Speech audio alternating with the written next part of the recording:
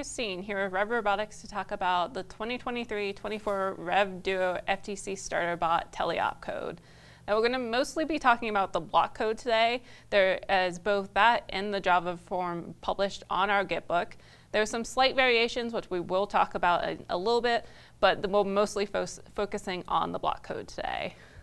So if I come over to our Git book page where everything's currently published, we at the top have our copy of the code in full. There is also a copy of our configuration file on here. Keep in mind if you decide to change any names that you need to make sure that configuration file matches. This year, there's a big difference that we're using a lot of variables in this block code. So let's talk a little bit about what some of them do. So we have our arm set to be able to do a few different preset options. So that's why a lot of the variables are about making sure we can move the wrist and the arm into different positions with the press of a button. We also have presets for the gripper, so that either knows open and it knows closed, and for the wrist as part of that arm movement into the scoring position and back into its home position. One difference here between the block code and the Java code is that the block code has this variable called running. You will not see this in the Java code, and this is just to make up for a small difference in between the two programming languages to let us still be able to do our watchdog check that we'll talk about later. So one big thing to note here is we have our variables set to how they've been functioning as we've done the robot here in our office. But one of the big differences you could encounter with just using our code is if you have not programmed the gripper and the wrist motors or the servers to be where those variables are, you might have to make some slight variations to this code, or you are going to need to take your little SRS programmer here and make sure you have programmed those servers, which we'll go over right now. All right, let's talk about our SRS programmer here. I'm going to go ahead and make sure it's turned on.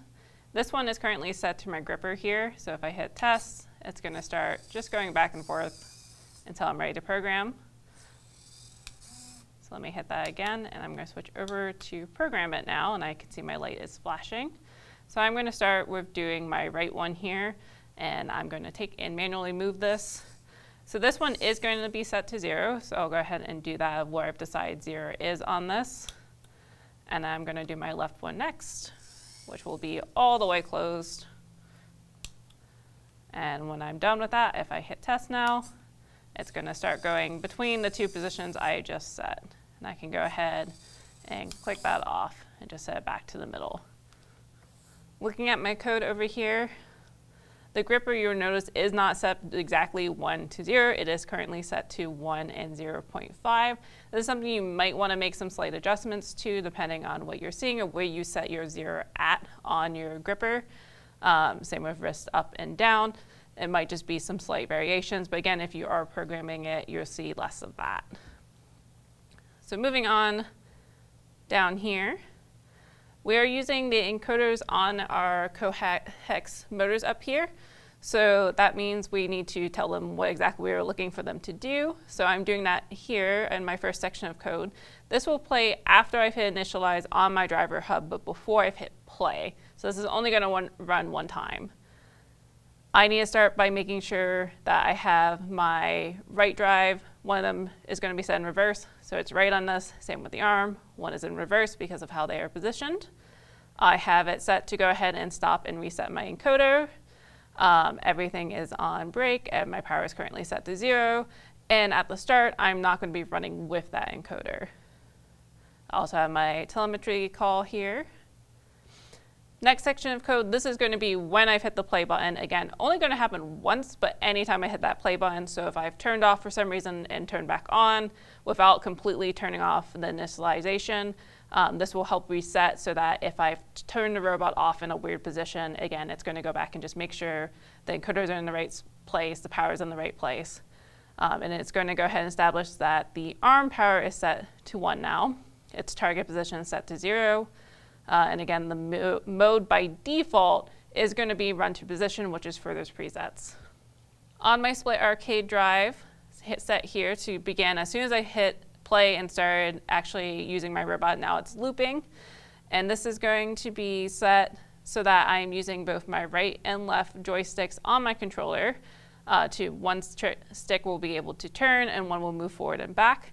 There is a difference here between the code in the blocks versus the Java. The Java is using some variables to be able to create this movement. The blocks is using our recommended split arcade drive that we have used in the past on other starter bots. Going down to manual movement, our manual arm movement only moves the arm, it does not move the wrist, just the arm using the triggers. How fast it moves and what direction is going to depend on how hard I am pressing down on those triggers. But it's going to set it to know that it's in manual mode with the variable. It's going to set it to run without the encoder, and that it is not currently in run to position. Up here I can see. But this is my if-then statement to then, if it's not having a trigger press on the controller, it's going to sit back in that mode ready to go with the presets.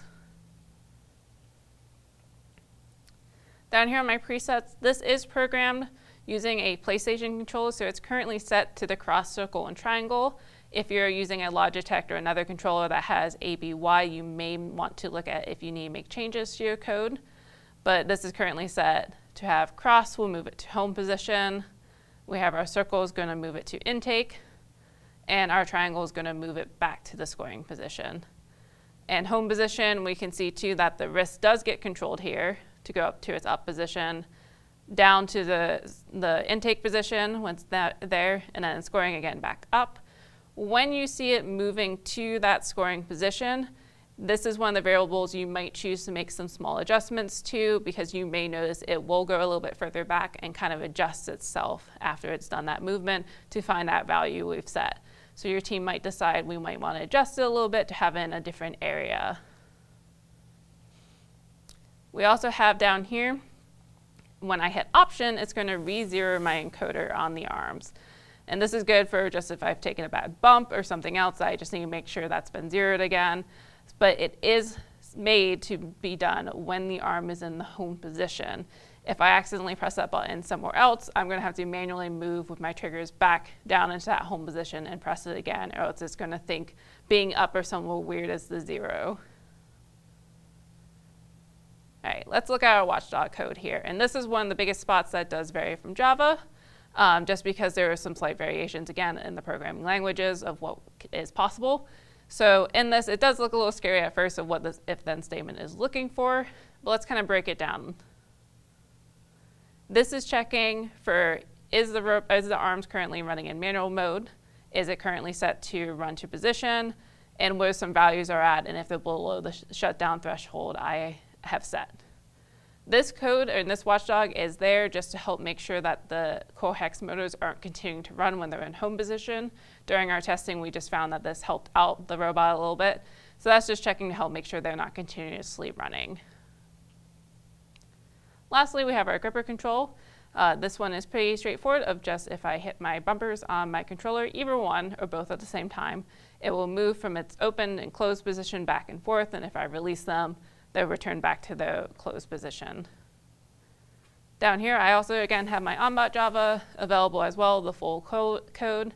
And again, there is some slight variations between the two, so if you're deciding to switch between the two, you might just want to check through of if there's any major differences. But that is all for our code. If you have any questions, feel free to reach out to us at support@revrobotics.com for additional help. You can also keep an eye on our Git book throughout the season for additional updates.